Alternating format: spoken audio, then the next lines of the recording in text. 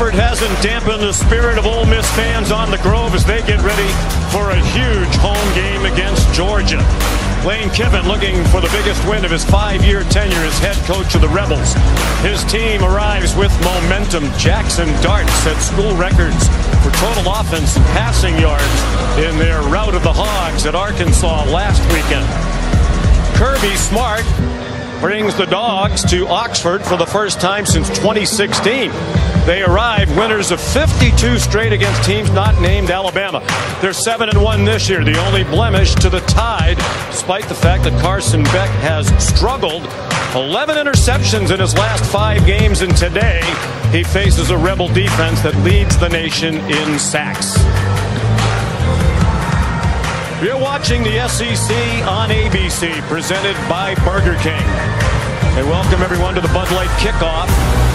The Georgia Bulldogs, number 3 in the first college football playoff rankings that came out earlier this week against the Ole Miss Rebels, number 16. Old friends renew their acquaintances. Kirby Smart and Lane Kiffin were coordinators together at Alabama. You're watching the Bud Light kickoff from Oxford, Mississippi.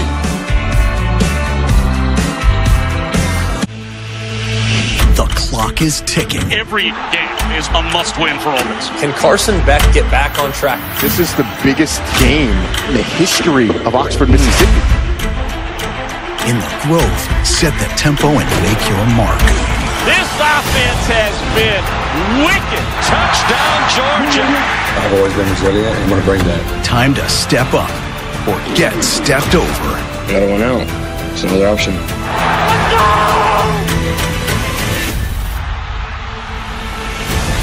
Take a look at the Bud Light kickoff spotlight. This rivalry dates back to 1940. Georgia, big edge all time, including lately. They won 11 of the last 12, but the one loss in that span was the last time they were here in Kirby Smart's first season as head coach. They arrived here 3-0, and they lost 45-14, which is still the biggest defeat for Georgia under Kirby Smart. He and the Dogs now taking the field. In his 9th season as head coach, Ole Miss taking the field.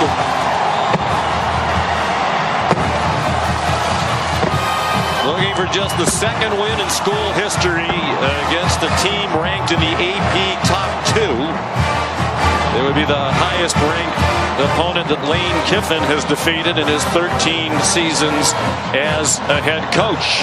It started raining here overnight, rained much of the morning, tapered off for a while. It has intensified in the last half hour or so. Natural grass field, it's in good shape. Do you think the rain's a factor either way? One thing Lane said yesterday when we visited with him, he's a little bit concerned about his pass rush and the top sack team in the country because they really do rely on speed primarily with those pass rushing specialists. Absolutely. I've always thought, too, that rain games and a wet track favors the offense because you know where you're going. The defense has to react, and they oftentimes don't have their feet underneath them all the time. So offense, I think, would be favored in a situation like this. Not much breeze to speak of as Peyton Woodring gets ready to kick it off for Georgia. Micah Davis is the deepest back for Ole Miss.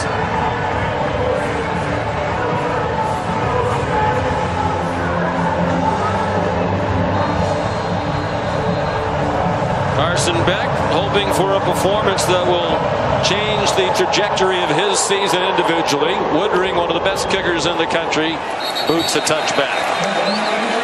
So here comes Ole Miss on offense, led by Jackson Dart, who leads the nation in total offense. He's 5th in completion percentage. In his 3,210 passing yards, number 1 in the country entering this weekend. 3rd-year starter, senior from Kaysville, Utah. And coaches on both sides, Greg said, when he's accurate, he's tremendous, but sometimes a little scattershot. A little bit, but the downfield stuff really picked up last week. So trying to pick up where he left off against Arkansas. Even without Harris, they think they have one of the best wide receiver groups in the country. Jordan Watkins had 5 touchdown catches last week. Juice Wells went in motion. Jackson Dart's an excellent runner. And he gets yanked down by Nazir Stackhouse after a 1-yard gain. Matter of fact, Kirby Smart said Jackson Dart runs like an SEC running back. He's big and physical, not crazy breakaway speed, but very crafty, and his legs will be a factor today to slow down that pass rush. They like to go very quickly, and he's in trouble. Chaz Chambliss has him wrapped up, and down he goes. Back at the 19-yard line. Kristen Miller there as well for Georgia to help finish him off. It's a loss of 6. What a great pass rush by Georgia, and these are the downs that Ole Miss has to avoid, 3rd and longs against a very athletic group on the front. It was Glenn Schumann, the defensive coordinator. Ulysses Bentley is the running back in for Parrish today. Dart throws a floater, intercepted by Dan Jackson. And the 6th-year senior brings it back near the 20-yard line. They put pressure on Dart, who's limping as he heads to the sideline. Jackson picked it off, the 4th of his career. And Jalen Walker working against the right guard. Jerquan Scott beats him inside, gets a hand on Dart. Release, can't follow through. The ball sails high, and it's easily intercepted. Just a great pass rush on consecutive plays from Georgia, and a big interception to start the game for the Georgia Bulldogs. We mentioned Dart. The games when he hasn't been very accurate, not coincidentally, he's been pressured by teams like Kentucky and South Carolina. Trevor Etienne is on the field as the running back for Georgia, playing through a rib injury that took him out of the game against Florida in Jacksonville last week, just prior to the half. He got 6 on the carry. Dart obviously upset, both with the result of the play and the physical pain that sends him into the medical tent. Etienne is their leading rusher. Straight ahead again. And he's down near the 12-yard line. About a yard short of the first down. Georgia needs to continue to commit to running the football. They've been very pass happy this year, but they are hoping to get 25 touches to their running backs today. Etienne, nice cut, good hole, first down. 1st and goal, Georgia at the 7. That's a 5-yard gain for Etienne. First year at Georgia as a transfer from Florida, where he played 2 seasons for the Gators. He started out and now stays on the field. Georgia's been a very slow starting team. Cash Jones joins Etienne. They're on either side of Beck. They stick with the run. Room outside. And Etienne gets to the 4.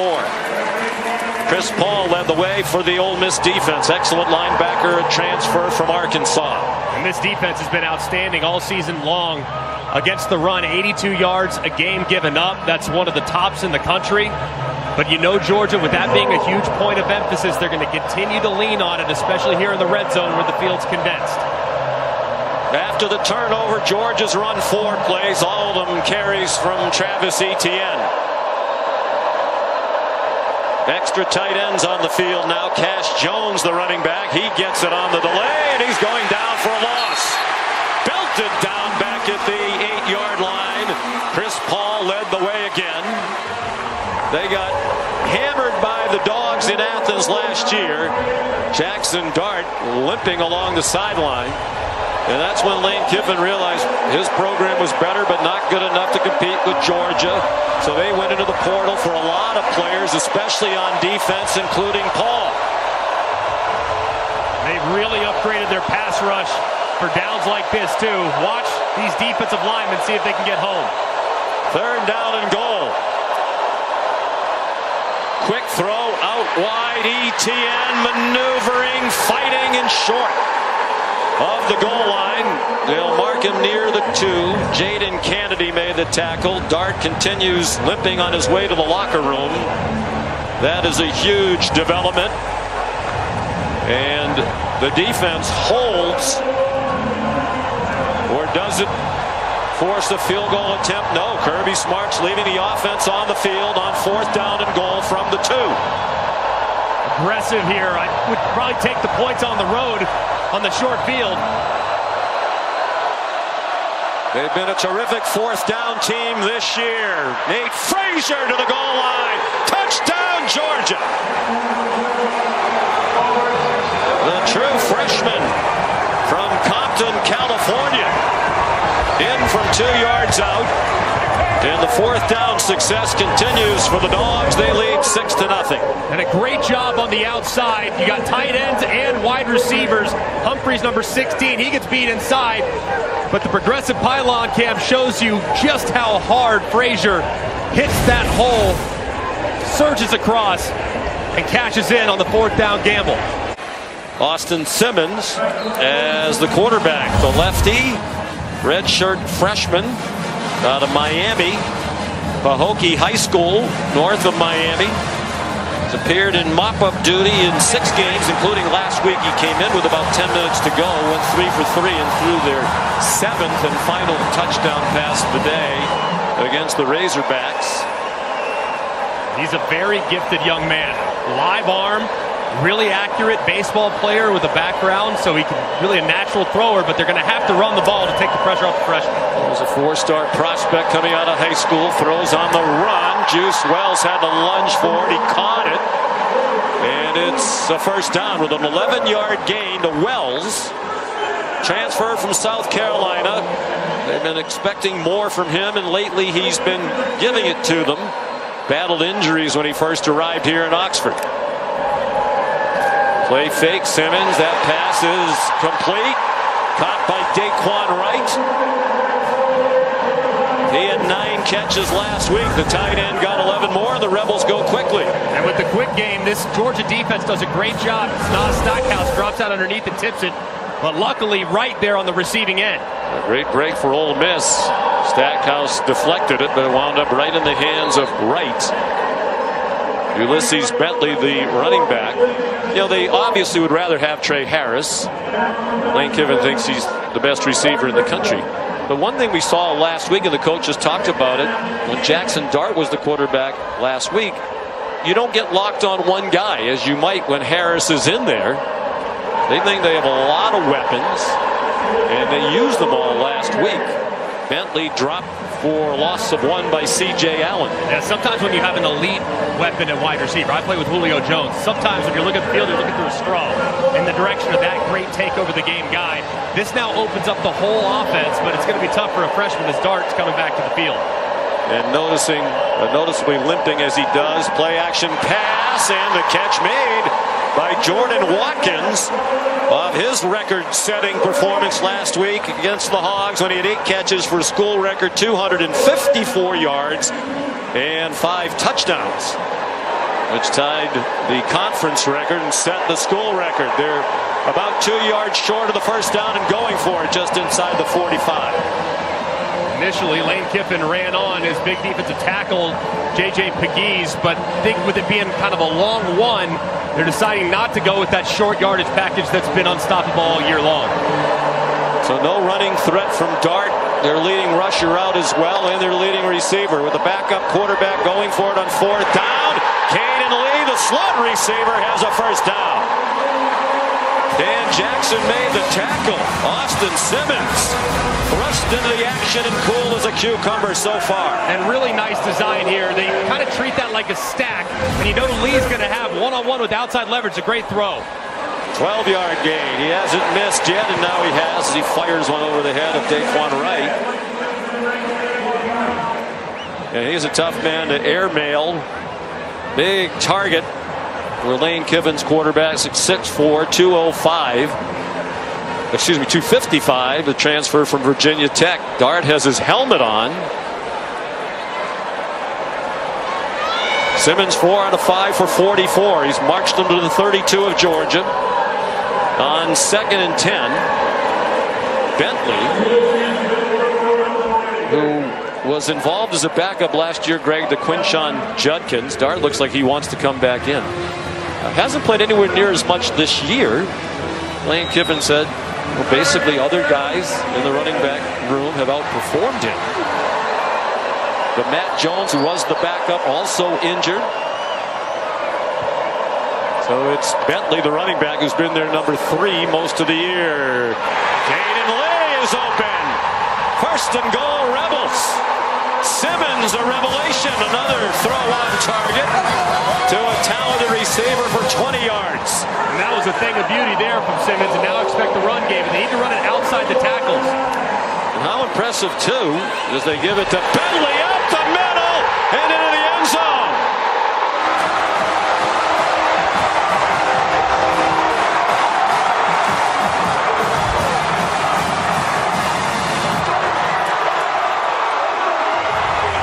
No Henry Parrish, no Jackson Dart, no Trey Harris, no problem.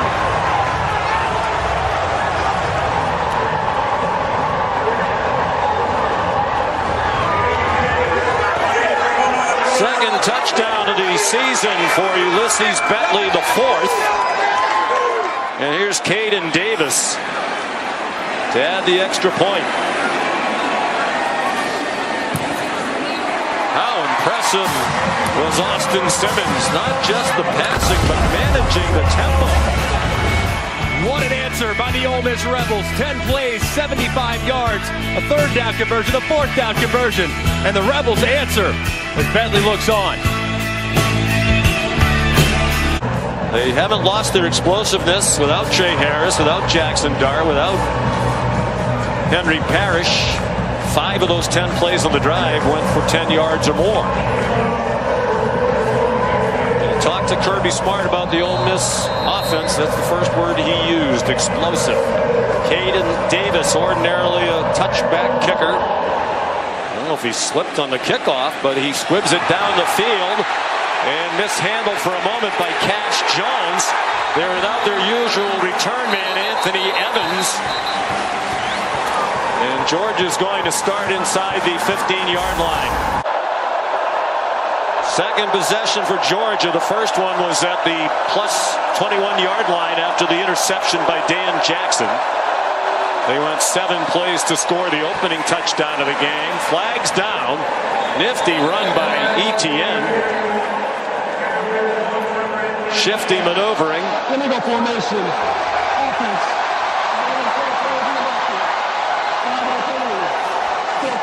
Well, it's coming back for the first penalty of the game assessed against either team.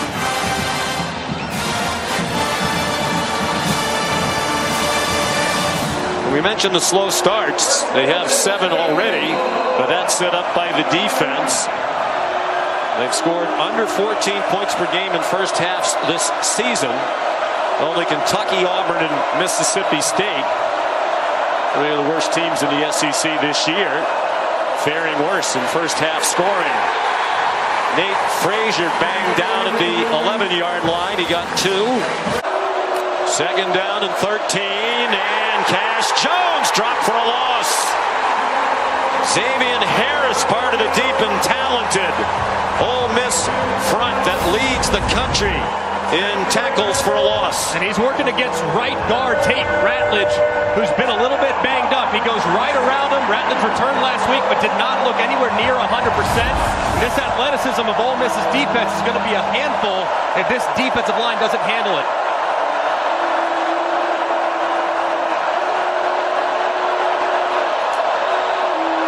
Third down and 15. Bag. Broken up. Trying to get it to Dylan Bell. Jaden Kennedy knocked it away. And that's an encouraging start for the Ole Miss defense, as they've been struggling to find somebody to play corner opposite Trey Amos. Jackson Dart's the man. He's the one that got you here. He's the one that's kind of built this thing to where it's at right now. But my goodness, Simmons looked good and in rhythm on that first drive. Dart throws, open receiver, Daquan Wright, another first down, another double-digit yardage play, 13 on the completion to Wright. And Ole Miss wants to play this game with quick game by getting the ball out quick and getting it on the perimeter. If the game's played between the tackles, they lose, but if they can play it with their wide receivers, they're in good shape. Caden Lee was the motion man. Nice catch, Caden Prieskorn. Another tight end Back in action after he played only one snap at Arkansas due to injury, and they're on the move again. 6'1", 235 pounds. Dart to the sideline, corner of the end zone for Juice Wells. Julian Humphrey had the coverage. 3rd down and 8, Ole Miss. On their last possession, option pitch to him. He has some running room. What a nifty move to get a couple. But he did not get to the first down marker. K.J. Bolden there, the freshman, to take him out. 23-yard try for Davis, a transfer from Texas A&M in his 2nd year here. It's good, and Ole Miss leads for the first time today, 10-7. From the 29, Nate Frazier, the running back. And he gets stood up after a 1-yard gain. This is nothing new for Georgia. Even though they're 7-1, they keep having to come from behind. Since the start of last season, this is now the 13th time in their last 16 conference games that they have trailed at least 1 point. They're 13-2 in those games. They have not been great on 3rd down this year. Kirby Smart's offense, they love to get in 3rd and manageable like this, but even this down and distance has been a challenge. They usually look in the direction, though, of Dominic Lovick. He's their go-to guy on 3rd down.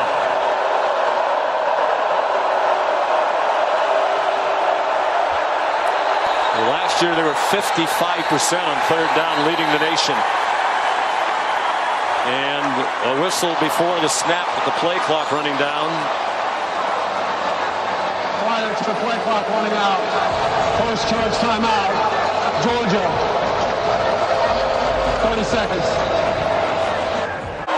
3rd down and 4. Cash Jones, the running back. Ole Miss doesn't blitz much. They get pressure with 4. They rush 4. They move back. He throws. Landon Humphreys, good catch, and then it came out when he got blasted by John Saunders Jr. This has been a problem for Georgia receivers. Drops. The ball's a little bit wet, and it's a perfect collision by John Saunders. One that you would think Humphrey would be able to reel in, but he can't because the helmet initiates that contact and dislodges the football. It's just a perfect defensive play there by Saunders. 25 drops for Georgia. You know, a lot of heat on Carson Beck, but that certainly doesn't help. Only UAB has dropped more among all FBS teams. Yeah, and considering the talent they have in their receiver corps, it's really inexcusable. And you can actually point to several drops early in the game that really disrupt the confidence that Carson Beck has played with. So we'll see if he handles it better today. But you see, he starts to press when the receivers drop passes early. Under a minute to go in the quarter. Wide open Bentley in the middle of the field. And down at the 39-yard line of Georgia. 31 more for Ole Miss. And this is just a bust. You're going to see number 3, that's C.J. Allen. He just completely loses track of where the running back is, and he's out the gate. Dart on the balky ankle. Sends it out wide to Bentley. Gets shoved out of bounds by C.J. Allen at the 32.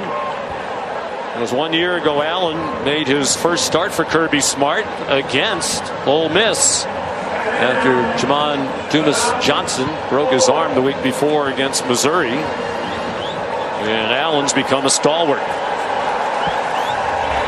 That's the end of the first quarter. ESPN's presentation of college football on ABC will return after this message and a word from our ABC stations.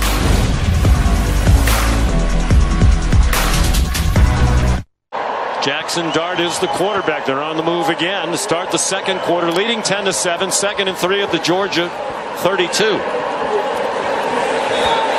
And Dart will be marked down short of the first down. 1-11 is Lane's record overall against the top 5 when you count his other stops at Tennessee and USC and FAU. So I heard Paul Feinbaum talking about it the other day, kind of comparing him to James Franklin. Yeah. You know, you win a lot. But now the knock is, can you win the big one? Yeah, and I don't think he's ever had the personnel to do it. This year, made wholesale changes to how they attacked the line of scrimmage and recruiting and the portal as well. So this is a more capable team than ever before. J.J. Pegues is on the field. But while he's more than 300 pounds, it is that little creature that has brought about a delay. I feel like you should do a Kevin Harlan impression here and call him if he takes off for the end zone here. You know? Kevin is Hall of Fame good at that and everything else that he does as well. So we'll leave that to him, one of the all-time greats in our business. The Georgia players are running away from him. Terrorizing the Georgia sideline right now. And you go up against 300-pounders and it doesn't bother you, but a little squirrel has you scampering out of the way. And I think if you're Ole Miss, you really don't like this delay. You have everything going your way. You have Georgia on its heels. And they're about, it seems, to hand the ball to big number 38, J.J. Pegues, starting defensive lineman, who also comes in on offense. And he hasn't been stopped yet. He's scored 6 touchdowns and has picked up first downs on the other 5. So he's 11 for 11. In these situations, short yardage and goal line. We're knocking on wood. For those Ole Miss fans are saying that there's going to be an announcer curse here. We're knocking on wood. And a direct snap to him, and there he goes. He is super athletic at 315 pounds, and they think he can break one. They're not just looking for a 1-yard gain. He almost broke that one. And a great job, too, on the end of the line of scrimmage. Daquan Wright, number 8, securing the edge and allowing the big fella to get to the perimeter. He's from right here in Oxford. They call him the mayor of Oxford. First down, Ole Miss. Play fake, Jackson Dart, and then the dump down. And Bentley's dumped down for a loss back at the 28-yard line by Raylan Wilson. 2 minutes gone by, second quarter. And all Ole Miss since the opening turnover that led to the Georgia touchdown. Dart's pass incomplete, looking for Jordan Watkins. With Dalen Everett in coverage, a 2-year starter at corner for the Georgia Bulldogs. Dart was sacked only 1 time while setting their passing record last week at Arkansas. Conservative play call, 3rd and 17, a run for Ulysses Bentley. Chris Cole, the freshman, made the tackle. He's been seeing more action in the absence of the veteran Smile Munden, who's been out with a foot injury. So here comes Caden Davis, 1 for 1 today, and now 16 out of 19 for the year. He did slip on a kickoff. Rain continues to fall.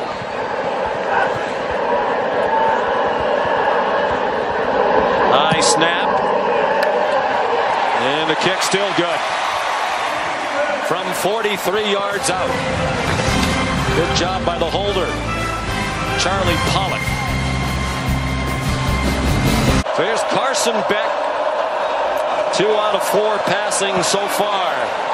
And on target to Lawson Lucky, the tight end, out to the 39-yard line. 14 yards and a first down. So much has been made of Carson Beck and just how many mistakes he's made in the passing game. There's been several, but it already looks like today he's playing with good rhythm. Looks like his feet are underneath him. He's getting the ball out quickly, but the big plays that Ole Miss continues to create are going to be a problem for Georgia. 5th-year senior, 2nd-year starter, waited a couple of years behind Stetson Bennett. And very near a first down is Nate Frazier. Sometimes when you're a top guy like Carson Beck was, it's understandable that people expect you to make every throw look easy, and that's just not the case. He's got to take what the defense gives him, and today he's been really good with his decision making. On 3rd and short, Frazier looks like he got the first down. If it's the mark from the official on the far side of the field you see running in, and it is a first down. Frazier, powerfully built at 210 pounds. Looked looked like he just continued to churn ahead, and Frazier's going to be really big time here in no time whatsoever. He's got a lot of speed. Carson Beck fires, the throw altered by the rush. Arian Smith, the intended receiver.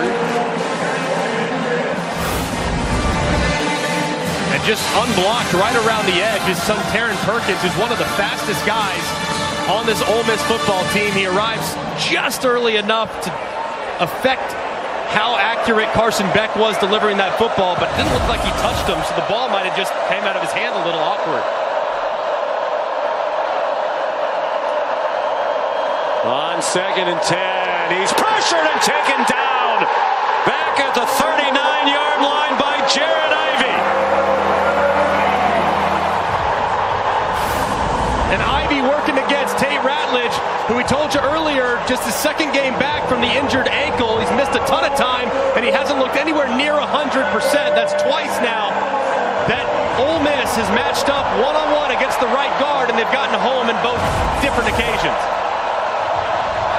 42nd sack of the year for Ole Miss, the first today. They lead the nation in that category. 3rd down and 18.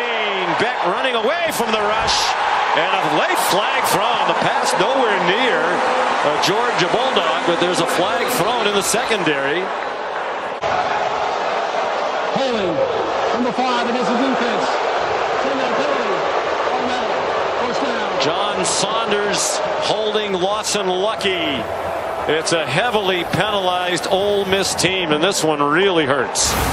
This is massive. I mean, you're going to see Lawson Lucky try to work inside, and Saunders just really doesn't do anything to get out of the way. I mean, he just grabs him, doesn't let Lucky cross face, and it's an easy call for the official, and just a terrible penalty for Ole Miss. They have given opposing offenses, that's their 28th first down awarded because of a defensive penalty, among the highest in the nation. You just can't do that on 3rd and long. Huge break for Georgia. Frazier in trouble. Stayed on his feet and turned a 2-yard loss into a gain of 5. Ole Miss has been penalized 86 yards per game. Only Liberty and UTSA seen more penalty yardage per game stepped off against them than have the Rebels. Under 9 minutes to go, first half. 13-7 Ole Miss. Frazier collared and yanked back after he got a yard. Chris Paul, nicknamed Pooh, but you hear the fans chanting, made the tackle. Georgia native, transfer from Arkansas. And 3rd down and 4 for Georgia here. Not a very good down and distance for them this year. They are just 27% conversion on 4th and 4 to 6. That's 125th in the country. But when they go, they always look in the direction, almost always look in the direction of Dominic Lovett, number 6. That's their go-to guy on 3rd down. 3rd down and 4. Bunch to the left of Beck. Play clock under 5. Out wide it goes to Lovett, and he's dropped for a loss. John Saunders again. And the punt team comes on for the 3rd time already for the Dogs. And a great job by John Saunders. Ole Miss shows a pressure look, which forces Carson Beck to make a check.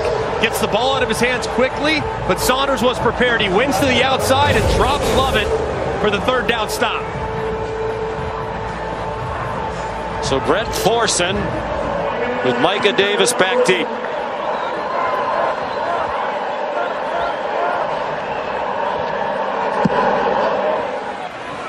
End over end, Davis lets it go. And it goes out of bounds at the 1. Arian Smith was there to catch it, but he slipped. And Georgia actually benefited from that. He would have caught it around the 2. Instead, the ball is out of bounds inside the 1, although the officials conferring they may move it a yard or 2. 44-yard punt, we think. 13-7 Ole Miss. Dominic Thomas has come in at running back. Jackson Dart under duress just did get it off. An incomplete pass intended for Juice Wells with Daniel Harris in coverage.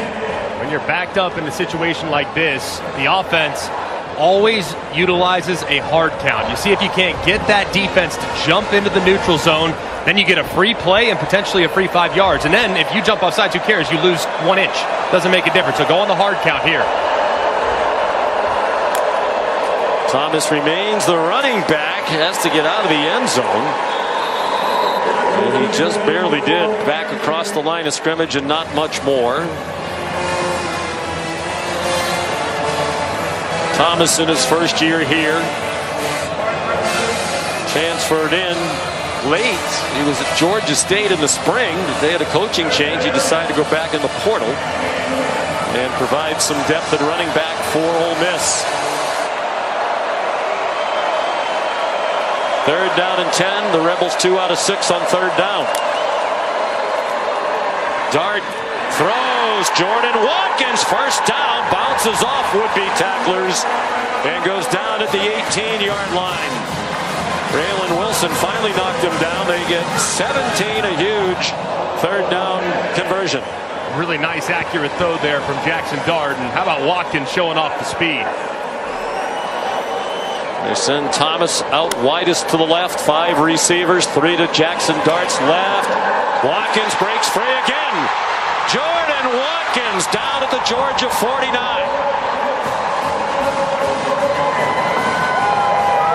He had 5 touchdowns last week. 2 of them were more than 60 yards. That's 33 more yards for Ole Miss. And they are doing a great job just picking apart an excellent secondary. But at some point, this Georgia pass rush has to get home. Dart has a lot of time to operate in the backfield. It's an improved offensive line. And they scheme very well to get the ball out as quickly as they can. Ulysses Bentley back in at running back now. They marked it at the 50-yard line. Bentley stood up by Malachi Starks. Chaz Chambliss at the bottom of the pile. 5-yard gain. Starks a great safety. Just named one of the 16 semifinalists for the Jim Thorpe Award. He's the best defensive back in the country. He does an amazing job back there, the signal caller, and not a guy that you want to target in coverage. Pressure brought by Glenn Schumann. Juice Wells. Chaz Chambliss had him tied up down low. It's 6 yards and another Rebels first down. 3rd down and 7. Design quarterback draw for Dart. They must think his ankle is more than good enough. Didn't really get anything there. A yard and that's it. And on 4th down and 7, Lane Kiffin, who leans heavily on analytics, has the offense still on the field. I think that 3rd down play call with the quarterback run was an indicator that they were going for it here on 4th down. But Jackson Dart doesn't look healthy. You got to find a matchup on the outside that you like. And in this spot, I like working the slot up top. Watkins, ordinarily a wide receiver, is the running back. Tight end against number 3 at linebacker. I'd take advantage of that. Oh, they just adjusted, so Starks will be on it. And Starks comes on a blitz. And whistles stop the play. Dart took a hit after the whistle sounded, and Lane Kiffin all the way out beyond the numbers to scream at the officials.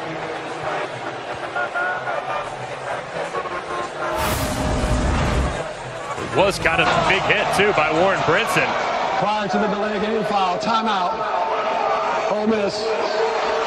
Their first. Because the officials didn't administer that very well, Dart took a hit. 3 minutes to go in the half. After the timeout, Lane Kiffin decided to send on Caden Davis. We'll try a 53-yarder. What little breeze there is at his back. He has a big leg. You'll remember he made a 57-yarder at LSU in overtime. Already connected from 43 with plenty of room to spare. Plenty of leg into that one. Look out in Tupelo.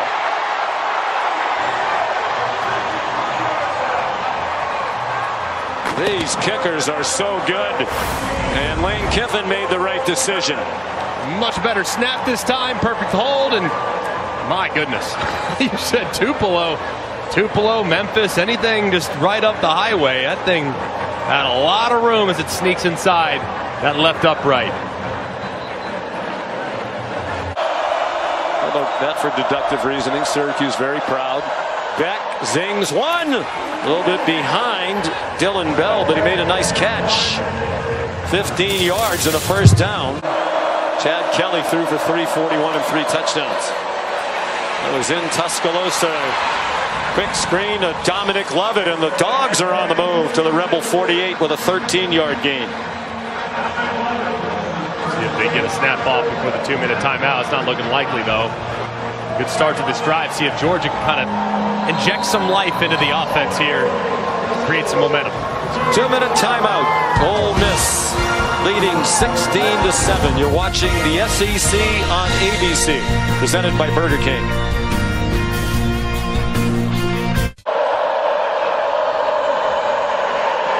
Back throws incomplete. Trying to get it to Ben Urosic, the transfer from Stanford. Looked like Saunders might have gotten a piece of this. They tried to work a little pump wheel. Really open there for a second, but it looked like Saunders might have just gotten a little bit of it. He does to deflect it, and Urosic can't reel it in. 3rd down and 6. They're 2 out of 6 on 3rd down, perhaps 4 down territory for Kirby Smart. Cash Jones went out in motion. Back goes down. Back at the 47-yard line. Princely Umanmielen for a 9-yard sack. And this is a matchup that Ole Miss thought they could take advantage of. Umanmielen works right around the left tackle, Ernest Green. There's really nothing Carson Beck can do but secure the football. And Ole Miss, this is why they went to the portal and brought in these stars along the defensive line for moments like that. And that time Umanmielen makes them pay. I'm surprised they've run him a couple of times. Yeah, they probably run him 3 or 4 times, and so far not a whole lot going there. So they're going to have to find something in the run game in the second half. Ulysses Bentley in trouble and dropped behind the line of scrimmage by the terrific linebacker Jalen Walker with the lead. Their own 9-yard line. Wet conditions. Bentley again got away from Dan Jackson, ran out of bounds at the 14-yard line.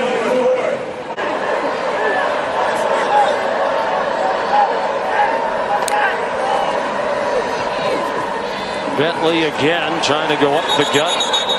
Jalen Walker was there, and now Kirby Smart will use one of his 2 remaining timeouts. No chance for Georgia to try to take advantage. Bentley relieved undoubtedly. Well, Georgia keeps coming from behind. They're 15 and 12 under Kirby when trailing at the half.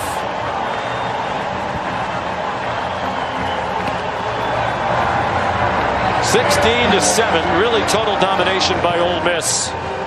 Our score at halftime: Ole Miss 16, Georgia 7. We'll send you to the studio for the Capital One halftime report after this message and a word from our ABC stations. Carson Beck under center.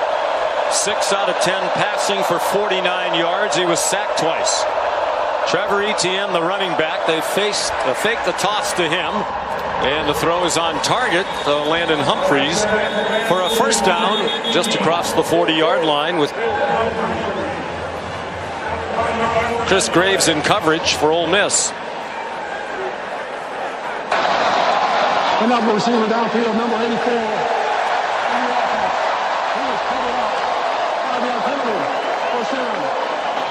Didn't see a flag, but there was one obviously, and it's Ben Urosic who's flagged. And they shifted Urosic from the right to the left, and it looked like Arian Smith tried to get off the ball but didn't get off enough, so was covering up Urosic to the inside, making him ineligible. So a critical mistake wipes out a nice gain on first down. A penalty-free game. That's just the second against Georgia. And Ole Miss, a heavily penalized team, committed only 1 in the first half. Beck given a clean pocket, throws, caught in traffic. Dylan Bell made the catch with Trey Washington, the safety right there, for the Rebels. Comes up just shy of the first down at the 34-yard line. And that's the type of throw I want to see from Carson Beck, not just the rest of this game, but the rest of this season. Strong, decisive, accurate, tight coverage, and he paints it on his wide receiver. That's the guy we saw last year that made him the top prospect coming into the season at quarterback by Mel Kiper. Really has everything you want, including the size, 6'4", 220, arm strength. More accurate last year than he was this year. Cash Jones carries for the first down. Walter Nolan, another one of those transfers brought over to beef up the defense, made the tackle for Texas A&M. For the beginning of the year, he was #1 on Mel Kiper's big board among quarterbacks, and #8 overall. He's going to be a top 10 first-round pick. Now he's the #6 quarterback and not in Mel's top 25 overall on the big board. Mel is a third-round grade for him. I would think with his skill set, he'll go before the third round. I think this is about as low as he'll go. If he can start stringing together good performances, he'll be in good shape. Before the snap, false start, offense, number 57, 5-yard penalty, first down. Monroe Freeling has been seeing some action at right tackle for Georgia in recent games. Flinched. And he's now in because they decided to move the starting right tackle Xavier Truss down to right guard because Tate Ratledge, the starting right guard, has been struggling today. So Freeling goes in, makes a critical mistake in their 1st and 15 again. Ratledge and then Micah Morris, who replaced Ratledge when he was out with an injury, have both been banged up lately at right guard, so they're down to their 3rd with Truss shifting over. Already 2 Georgia penalties. They had won the entire first half. Catch and run. Lawson Lucky lunges across the line to gain and has a Georgia first down. Arian Smith, who can fly, the motion man. Here's Dylan Bell leaping over his own man, Monroe Freeling, and he has a first down to the 39-yard line with a 12-yard pickup. Beck given plenty of time. Throws. Cash Jones open. First down. Out of bounds near the 10. They sent Jones in motion out of the backfield. And it was Princely Umanuel in the defensive end who was running in coverage with Jones. Yeah, that's not the matchup you want. If you're the defensive coordinator, Pete Golding, get a running back that's working against a defensive end. That's the deal with him. Beck was late getting to him, but he got him there just in time. And he got there just a bit earlier, it would have been a touchdown. 6 play of the drive upcoming. Play fake to Nate Frazier, and the pass incomplete, intended for Urosic. So they have 65 yards on this opening drive of the second half. They had 69 the entire first half.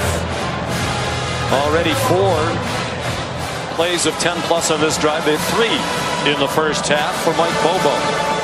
I anticipate them, as the field now is starting to condense. If you can get some quick catch and runs, quick throws, that's fine. I'd lean on the run game here. They've had success in this part of the field earlier in the game.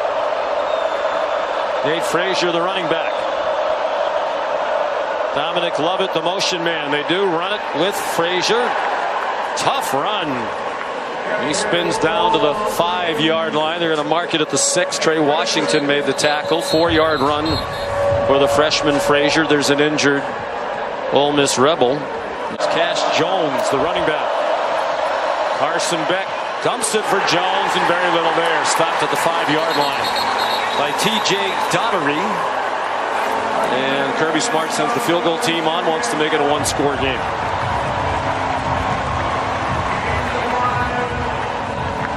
Good opening drive by Georgia, but a terrific job inside the 10 by this Ole Miss defense. That time kind of fooled Georgia, had to throw it underneath, and they rally up to make the tackle. Here's Woodring. Sophomore's been terrific. 30 straight inside of 50 yards, as you saw. His only miss was 15 tries this year was a 55-yarder against Mississippi State.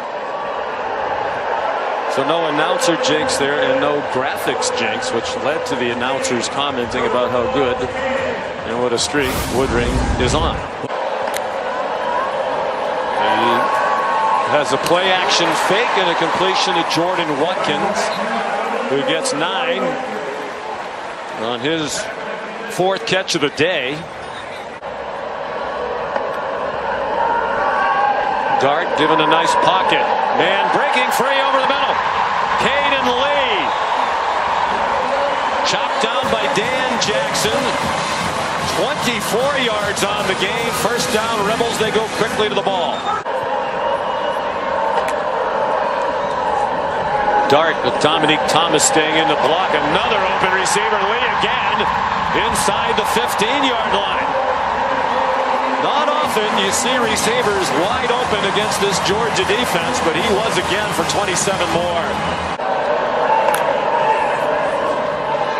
It's a reverse. Watkins looked like he might want to throw it. He gets spun around and he's down inside the 10-yard line. Chopped down by Dalen Everett. They need the 4-yard line. It's 3rd down and 6. Dart. Wells. Touchdown. Juice Wells.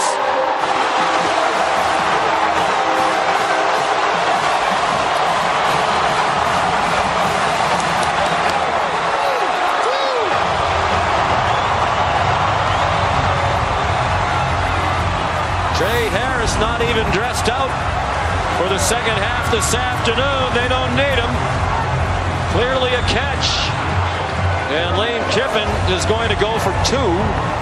Trying to make it a 14-point game. Go for Dose is brought to you by Dos Equis. What an answer by the Ole Miss offense after Georgia marched down and kicked a field goal. Dominique Thomas, the running back here on the 2-point play. Dart slip. Dart just shovels it forward, an incomplete pass.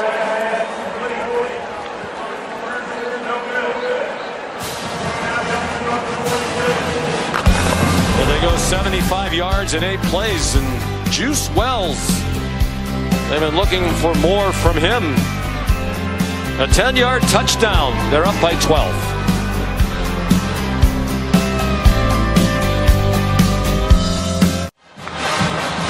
Take a look at the last touchdown by the AT&T Connected Cam. Look at the eyes of KJ Bolden. That's to tell you the story. He's going to look and he's going to notice that his eyes are not on the intended receiver. Where are they? They're not in the backfield, excuse me. They are on the intended receiver. So Dart knows that he won't locate the ball. So as a result, knowing that he's not looking to him, he can just throw it right above his helmet. He'll never see it. And Juice Wells can go up, reel it in the back of the end zone for a touchdown. That was a great job by Jackson Dart, seeing the defender's eyes, taking advantage of it with great ball placement right over the top of his head. J.J. Pegues not in the middle of that defensive front on first down for Georgia. Nate Frazier rips ahead for 9. Here's Molly. Body injury. He's still in the locker room now. Nate Frazier again. Tough run back, Carly, at the end. They get to the 41. 8 more. Frazier's had the bulk of the ball carrying. Trevor Etienne playing through the rib injuries, carried 5 times. Frazier now 11 carries. Beck lofts it ahead to Jurasik. Tackled from behind. At the 48-yard line, they got 7. Under 5 minutes to go, 3rd quarter. Pressure on Beck, and he throws it away over the head of Frazier.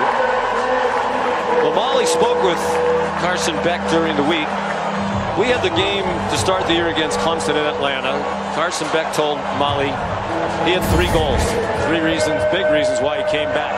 Win a national championship as the starting quarterback, win the Heisman Trophy, get drafted in the 1st round. The Heisman Trophy is out the window. Chance he could be a 1st-round pick, but that's less likely than when the year started. Over the middle, there's Dominic Lovett, the catch. He admitted to Molly this week he's just put a lot of pressure on himself. He's tried to do too much, and he's played much more within the offense today. And this is big time. Watch how he scans the field here. Doesn't like it to the right. Works all the way back to his number 3 wide receiver. That's Lovett across the middle. That was great poise and decision-making and an accurate throw. Decision making's been the biggest problem. He's trying to jam it into tough situations. Cash Jones chopped down by Chris Graves. Molly? Yeah, Beck admitted that pressure has really hurt his performance, and he admitted this week he finally just let it go, shifted his focus to the people around him, and he said that it's working. He felt something click this week where he's finally able to let go of all of that pressure and just take everything play by play. He said he feels like a different player this week because of that. There's been a lot of talk. He misses Brock Bowers, who's a great tight end. And Ladd McConkey, they're both in the NFL now. We played a lot of last season without them. Bowers missed 4 games. McConkey missed 5. Frazier spun around and dropped. The ball's out at the end of the play. Rebels think they have it right in front of their sideline. Xavier Harris knocked it out. And Ole Miss has recovered. Walter Nolan has the fumble.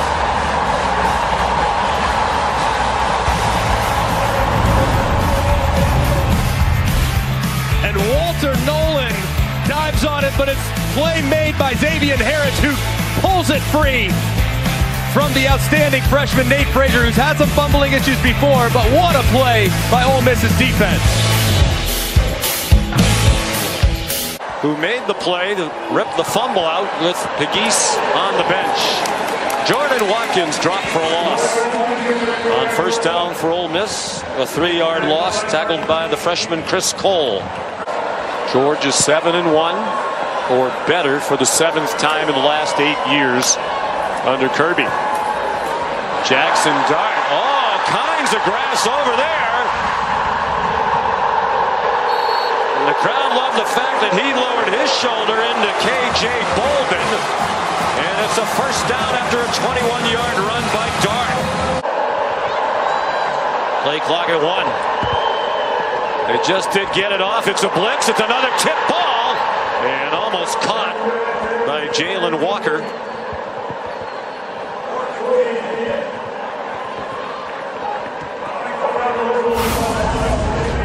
And just a great job. They bring pressure around. Number 3, C.J. Allen, is unblocked. Dart knows he has to get rid of the football. He's got a guy open underneath.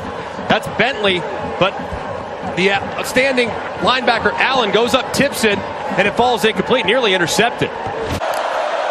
Carson Beck, fake to Etienne, who's back in. Here's Arian Smith, knocked down at the line of scrimmage by Yam Banks, the backup, the defensive back who plays quite a bit, transfer from South Alabama.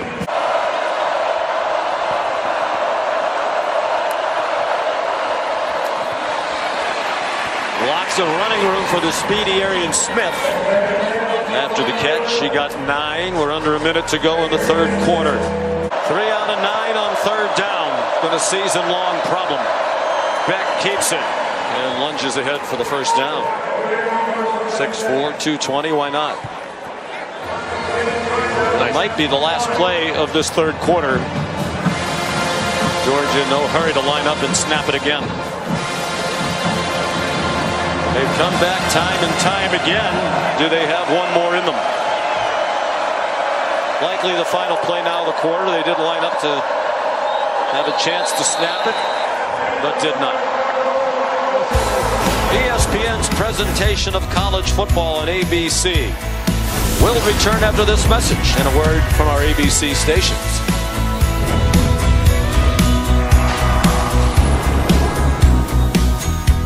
Much better 3rd quarter on offense, but they were still outscored by Ole Miss 6-3 in that 3rd quarter.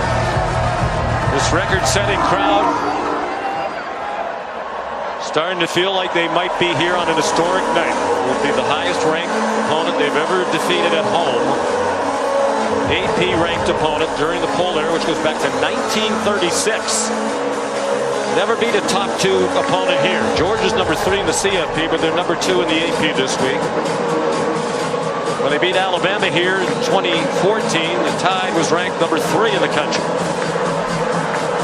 But a long way to go, and a team with a knack for coming back, as they've done over and over again, particularly the last 2 years. We're going to wait for the smoke to clear here. That camera shot doesn't look that bad, but from where we are, It's bad. Nick, I always thought the smoke was an advantage for the away team because you can't see the white jersey through the smoke. What do you think, Sean? They're hoping for a little help from the breeze here, but there really isn't any. I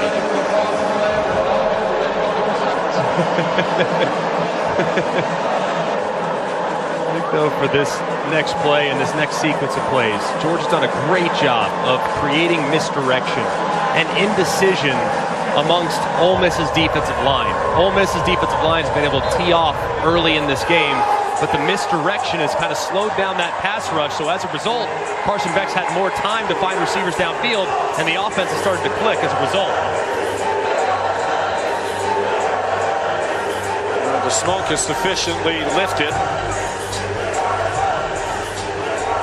Last time they overcame a 10-point deficit entering the fourth quarter on the road was 1999 against Vanderbilt. Of course, when you have the success that they've had over the years, you're not down much entering the fourth quarter. Twice this year, they're 1-1. They lost, of course, at Alabama. The ball comes out! And it looked like Georgia got it back. Frazier, the ball carries, already lost a fumble in the third quarter, and Etienne's going to come in for him. Jared Wilson, the center, pounced on the fumble. And that's a huge problem. I mean, Frazier kind of went to the doghouse a little bit because of fumbles in practice. Here almost loses another one, so they bring in the more sure-handed Etienne now. Even though he's not at 100%, he will secure the football. Trey Amos ripped it out. Transfer cornerback from Alabama has had a terrific year. Wound up as a 5-yard gain through the smoke. Beck throws short of the first down to Dylan Bell. 4-yard gain. What a difference a year makes.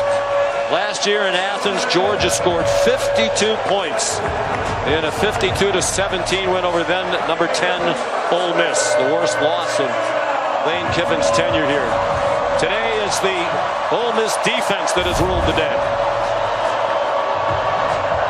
You would anticipate Georgia challenging that offensive line here on 3rd and short, though, trying to run it to convert on 3rd and 1. Just 216 yards of offense for the Dogs today. Etienne. Patient run. And a first down. E.J. Daugherty made the tackle. Wonder if we'll see Frazier again, having put the ball on the ground twice now. 6 carries for 24 for Etienne. Playing through a rib injury. Beck trying to find somewhere to go. Now he takes off running and dives across the 40. 9-yard gain. He's a very good athlete. He's capable of that more often than he does. He doesn't need to do it. Well protected by that offensive line. But he was a college recruited baseball player. Originally that was his plan, to go to Florida and play baseball. But then when he started getting recruited to play football, he chose football. In part, he told us early in the year, because football, you get a full scholarship. Baseball, usually it's a partial scholarship. He made the right decision and to play for a long time. Cash Jones on 2nd and 2, got nothing. The mayor of Oxford, J.J. Pegues. He's the mayor, but even he couldn't find enough tickets for this one with this record-setting crowd. He said he has a bunch of cousins. And he had to tell a lot of people, I'm sorry, I can't get you tickets. I just don't have enough. Understandable. It's a tough situation, and another tough situation here for the Georgia offense. 3rd down and medium. Had this down a distance multiple times today. Number 6, Dominic Lovett. That's their guy in short yardage medium situations. 5 out of 11 on 3rd down. It's a blitz. They were close to being offside. And it's another sack. Princely Umanuel, and the ball is still free. Recovered by Georgia for an even bigger loss as Cash Jones got taken down back near the 20. There is a flag down on the far side of the field.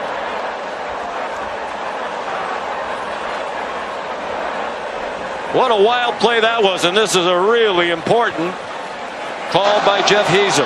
Personal foul, face mask, defense, number 25, 15-yard penalty. Oh, wow. Automatic first down. It would have 4th and forever for Georgia, with a huge loss negated on the face mask against the excellent senior safety Trey Washington. And just such a crazy play right there, but very obvious. I mean, they are off the field, and because of all this twists and moves and up front off the left-hand side, it's a great move there by Princely Umanmielen. The ball's dislodged, it gets kicked around. Looked like for a moment they were going to be able to recover it, but they didn't. Umanmielen makes the play, and just really unfortunate there for Ole Miss, though, to have that fumble picked up by a running back and then have the unfortunate right hand of Trey Washington up into the face mask, where it results in a free first down on a broken play.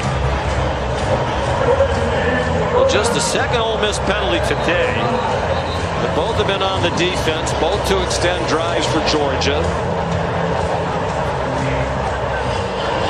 And the other common denominator, the two losses for Lane Kiffin this year,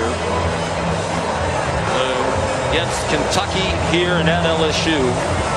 They had a chance to win the game if they could just get a 4th down stop in the 4th quarter. And in both games, they couldn't do that late and wound up losing. Will they get the key stop today when they need it most? Under 11 minutes to go. Beck with pressure coming, and down he goes. Sontaran Perkins. 3rd sack for the Rebels. Well, the left tackle is struggling so much, Ernest Green, that they put Oscar Delp, number 4, over there to try to help, but it doesn't matter. Sontaran Perkins is among the fastest players on this Ole Miss football team. They say he can run a 4.3, low 4.3. He goes fast as he can around the edge to drop Beck for another sack. He's an edge rusher at 210. Pete Gooding, the coordinator, said ideally he'd be a will linebacker, but they need him as an edge rusher. He leads the SEC with 10 sacks. Flag down before the snap. Thrown by the umpire.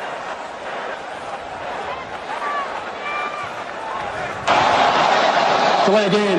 Defense, number 23 for Clapping. 5-yard penalty. 2nd down. Tyree Coleman called for the penalty. That just basically wipes out the first down sack, too. I mean, that's potentially a pretty significant penalty there, as Tyree Coleman were trying to communicate with the secondary, and now not all the way back to the sticks, but Georgia's in a much better situation. Clock rolls, under 10 minutes to go. Ole Miss, a game it has to have with an eye toward the college football playoff. There's Perkins on the bottom. Etienne went in motion. They sent 4 receivers over there. Beck scrambling for his life. Carson Beck near another first down to the 38-yard line. They'll need 3 on 3rd down. He was run down by T.J. Daugherty. They might have gotten away with a hold here. Crowd thinks so. On Monroe Freeling, number 57. Sontaran Perkins worked inside, and he just shoots right inside, but watch the left arm of Freeling. Looks like he kind of grabs Sontaran Perkins and tackles him to the ground. I mean, that's one that I think they probably should have called. 3rd down and 3. You'd have to think this is 4-down territory. Beck short set on target for a first down. To the 27-yard line goes Dominic Lovett. Here's Smith in the slot. They've converted their last 4 3rd downs. Has Georgia 3 of them on this drive. They're moving, but they've taken almost 9 minutes off the clock. The pass too far in front of Dylan Bell. It's 4th and 10, but a field goal is still a 2-score game midway through the 4th quarter, so Kirby's leaving the offense on. Big miss there to make 4th down a little more manageable, and now you have the best corner coming back on the field. But I agree with the decision to go for it here. 4th and 12, 4th and 10 here, still looking in the direction of Arian Smith. Big 3rd downs, he's been their go-to guy. Big 3rd down conversion against Florida and Texas earlier this year. Play of the year on defense for Ole Miss. 4th down and 10. Back. Deflected and intercepted. John Saunders picks it off and slides down at the 25.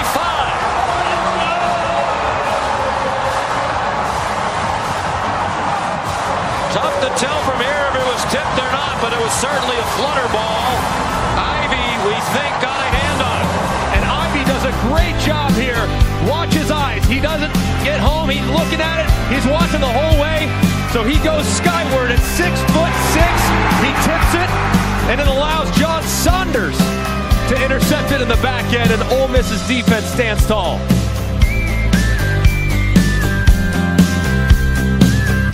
Their highest ranked home win against Alabama here in 2014, and that's now 12 interceptions in the last 6 games for Carson Beck.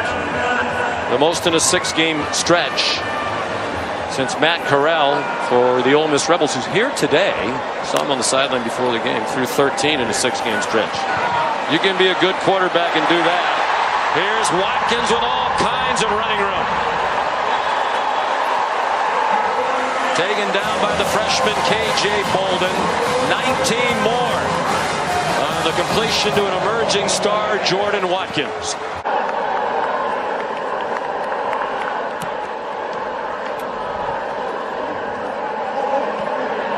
Dart, play fake, trying to get it to Watkins. He put his hands up as if saying being held.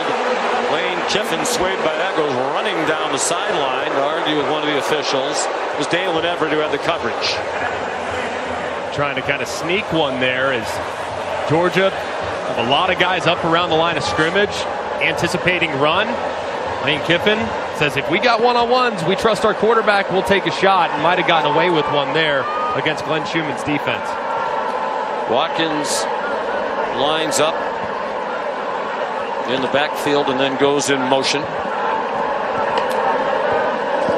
Jackson Dart pulls it down and runs. And he's still running. Jackson Dart banged out of bounds by KJ Bolden. You'd never know he left very early with a left ankle injury. And they're trying to do a bunch of movement up front defensively, but Jackson Dart sees it, and he sees the Red Sea part, and he's out the gate. Just a great job by Jackson Dart, recognizing that they were not sound in their pass rush, seeing a lot of space up front, and then taking off. That's just a veteran play by the quarterback. 28-yard run, the 8th play of 20-plus for Ole Miss today. And Jackson Dart Dominic Thomas ahead for about 8. Georgia had only given up 23 plays on defense of 20-plus. They got up 8 in one game today. You don't usually get it in big chunks against Kirby Smart's defense. No, I mean, this goes to show you they have not been able to affect Jackson Dart at all. Outside of the early ankle injury, they haven't been able to apply consistent pressure. They haven't been able to get home, and as a result, what many had thought, the vulnerability of this defense, their secondary, they've been picked apart to the tune of 263 yards through the air. It's up to 248 total yards of offense. There's Dominique Thomas again. Gives them a 1st and goal inside the 10. He didn't arrive until the summer. Here he is on the field in a huge spot. He gets the call again. They just want him to hang on to the ball as much as anything else. They're trying to rip it out. Starks leading the way on the tackle for the Georgia defense. Second charge timeout. Georgia. One timeout left for Kirby Smart and the Bulldogs. 30 seconds. The last quarterback for Georgia to throw 12 interceptions in a 6-game span, Carson Beck's offensive coordinator, Mike Bobo, back in 1996. We talked to Mike Bobo, we talked to Kirby Smart yesterday, and despite the fact Beck hasn't played up to the expectation level for many, Kirby said, I wouldn't trade him for any other quarterback in the country. He said, you might hear complaints about him, but you won't hear them from me. And with the game on the line, I mean, Beck has delivered. Unfortunately, I'm not sure he's going to have much of an opportunity. Down 2 scores here in a moment. The Geese now lined up at tight end on the left end of the line. Jackson Dart.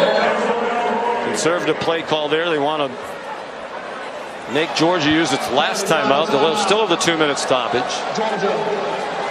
And what do you do here? Do you kick a field goal and make it a 15-point game, but still 2 scores and a chance for Georgia?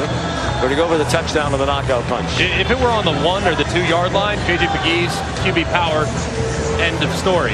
But with it being on the 7 yard line, I kick the field goal. 15 points with how your defense has played all game long, and with how you've rushed the passer at times in this game, feels like a very comfortable lead. So I would kick it here, secure it, and then I would start thinking about how do I rush the quarterback and end this game with a big strip sack.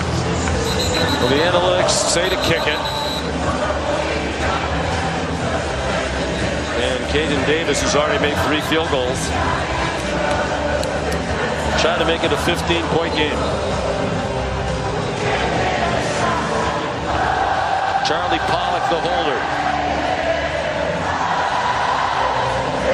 He's made from 23, 43, and 53 today. This is a 24-yarder.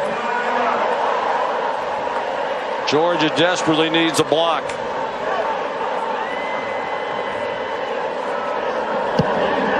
It's good. And the lead grows to 15. Lane Kiffin on the verge of his biggest win as a college football head coach in his 13 seasons on the sidelines. That was a really good drive by Jackson Dart and Lane Kiffin's offense. I mean, just methodical, taking a lot of time off the clock. It results in 3 points, which is big points at this point just to extend that lead. But taking the 4 minutes off was really terrific. And now Carson Beck back against the wall, having to manufacture an awful lot in weather and wet conditions with an offensive line that has really had a lot of challenges tonight with this Ole Miss defensive front. Outstanding Ole Miss defense. They've been tenacious all night. A little earlier in the 3rd quarter, they forced the fumble that really kills a drive for Georgia. And then a little later, 4th and 10, Ivy at 6'6", drops back underneath, knows he can't get home with the pass rush, goes skyward, tips the ball, and it ends up in John Saunders' hands a little while later. Just a terrific second half performance, and really the whole game. But now they can put this thing on ice, and their 2 pass rushers, Suntaran Perkins and number 1, Princely Umanmielen, number 4 at the bottom and number 1 at the top. They can end this game with a sack. And Arian Smith lost the ball. They're rolling in an incomplete pass. And Georgia's come apart. Their last 2 possessions ended in turnovers, and they took more than 12 minutes off the clock on those 2 drives. And no gloves, as you can see from Arian Smith, because of just how wet it is. They take the gloves off, hands a little better, but clearly the ball slick, affecting how well they can reel it in. And then getting it out quick like that goes to show you how much they respect this pass rush.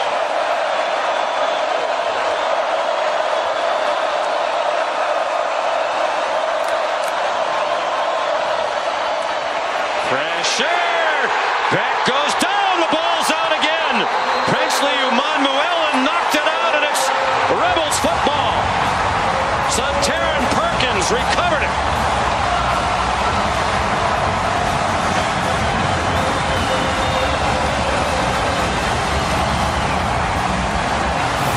This is why pass rushers get paid the big bucks in the NFL, because they end games. And that's exactly what Princely Umanmielen does right here. He's been absolutely working the left side all night long. Ernest Green has no chance there as Umanmielen strips Carson Beck. And then the other edge rusher, Suntaran Perkins, is there to recover the fumble. Just an amazing performance down the stretch by this Ole Miss defensive line that was pieced together in the portal this offseason for moments like this.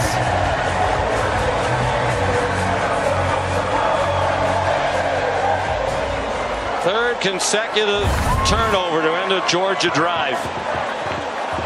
They didn't commit a turnover in the first 3 games. In those 3, Beck threw 7 touchdown passes without a pick.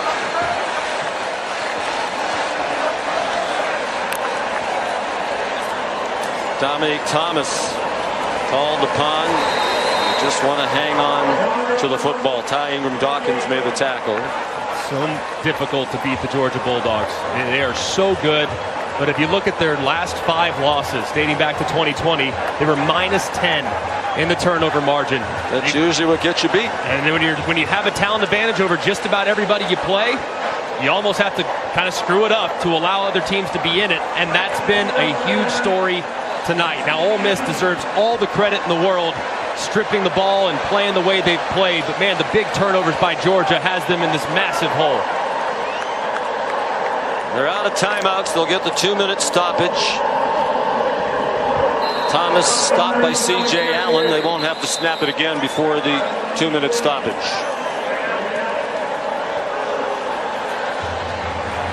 Lane Kiffin rebuilt his team after they got shelled. They won 11 games last year. They got hammered in Athens. He said, yeah, we had a good year. We won a lot of close games, but we knew we weren't good enough to compete with the Georgias of the world. 26 players here in the transfer portal. Many of them key factors here tonight. 2 minutes to go in front of a record crowd in Oxford, about to watch a historic Ole Miss win. But one could easily be knocked out with the loss there tonight. Seems like an elimination game. 2 minutes to go here. Georgia out of timeouts. Ole Miss 3rd down and 7 at the Bulldogs 16, leading by 15 points. Dominique Thomas.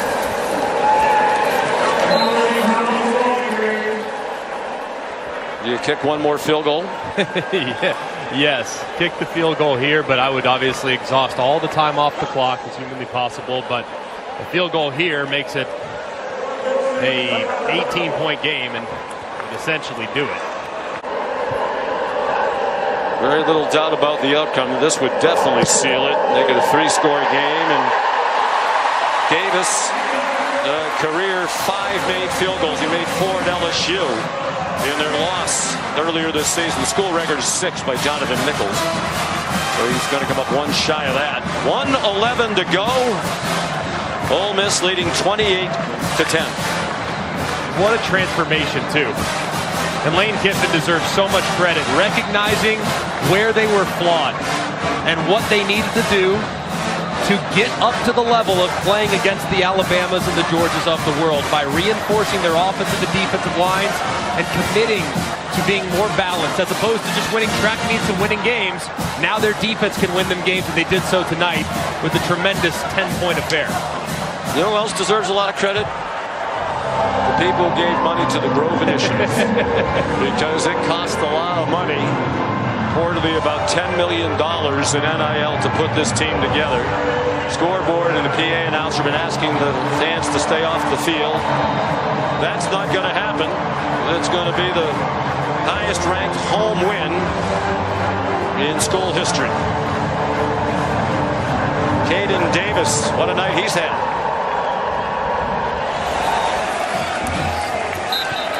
And it looked like to a lot of people, there was talk about ESPN.com today, a Texas-Georgia, who were heading toward that in the SEC title game. As a great man might say, not so fast, my friend. So now there'll be 4 one-loss teams, with Georgia about to take its 2nd conference loss. Texas already won earlier today.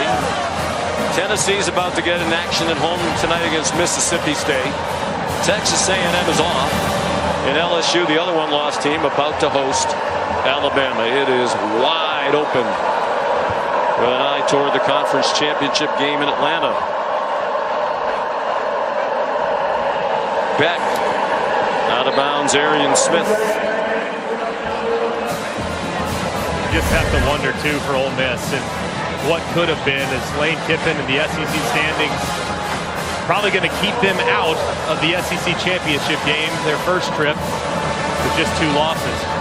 But Georgia, with their 2nd loss, that SEC title game is going to get real crazy here down the stretch. And Texas A&M and Texas renewing their rivalry at the end of the regular season. That looms as huge. Beck is stripped again. Jared Ivey again. And it was recovered by Xavier Truss. Kind of feels like an appropriate ending to this one. Just a relentless pursuit of Carson Beck all night long. And the offensive line now for Georgia, long considered a massive strength. They got massive question marks with an elite pass rush coming to Athens next week with Tennessee. So Georgia will lose to somebody other than Alabama for the first time since November 7th of 2020 when they lost to Florida. 30 seconds to go. That one batted down by Ivy.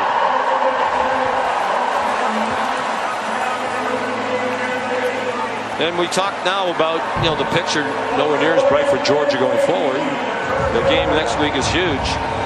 Carson Beck and this offense needs to get better. Yeah, they got major problems. And it's not just, everyone's talked about Carson Beck's interceptions, but they need to look at the receiver play and the drops and the inconsistencies with routes and the inability to separate downfield.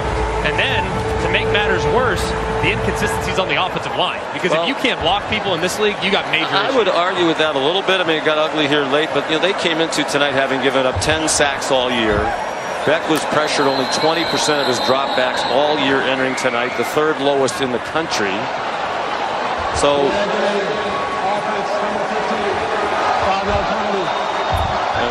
adding to the indignity of delay a game here. I think Kirby Smart can say, it's not Brock Bowers, it's not Labacongi. Those were two great players who are excelling in the NFL. And when the quarterback loses guys like that, you knew in every situation Brock Bowers was going to be open. You could hand the ball off to Brock Bowers if you wanted to. Labacongi was going to be open. He doesn't have that same belief and trust in these other guys. They have a lot of good players, but they don't have those kind of guys that you can depend on in those situations. And that'll be something to watch because the expectation of Georgia is to be in the mix for a national championship. And right now, the way this team is playing, they're storming the field. The game's not over. The referee, Jeff Heaser, telling the fans to get off.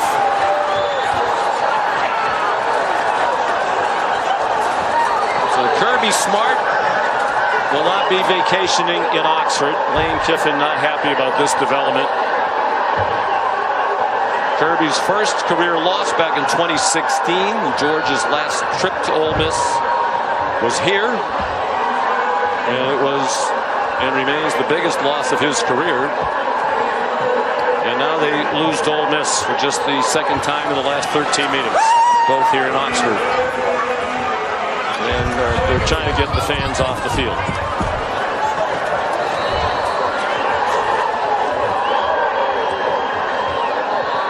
And Mike Swanson, our statistician, makes a great point.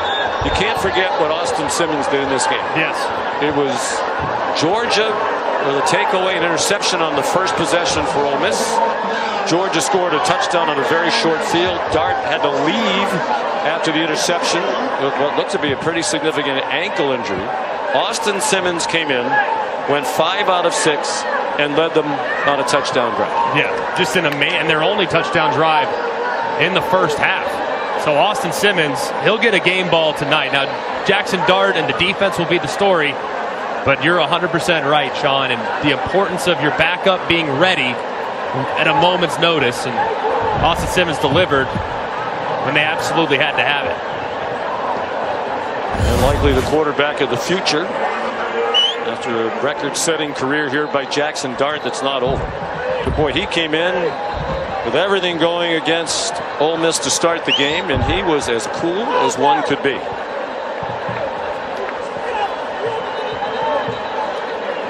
And credit Charlie Weiss Jr., who coaches the quarterbacks.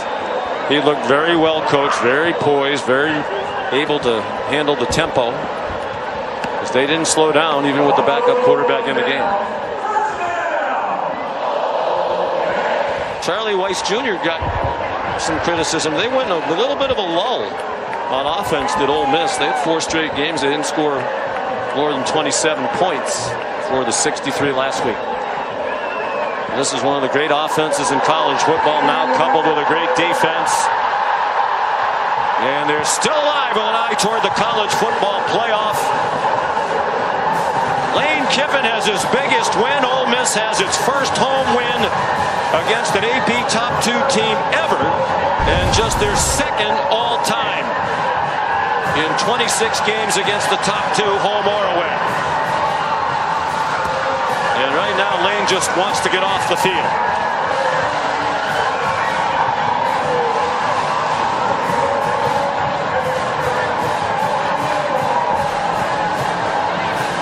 And Greg, they have a lot more work to do. Both of these teams now to get in the playoff. But if Ole Miss gets in,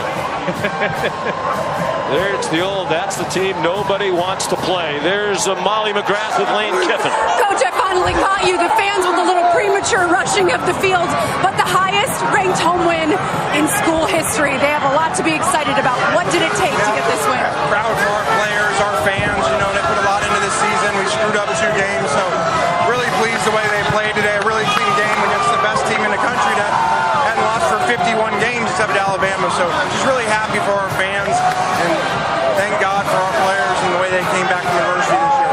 You told us Georgia is the best team in the country.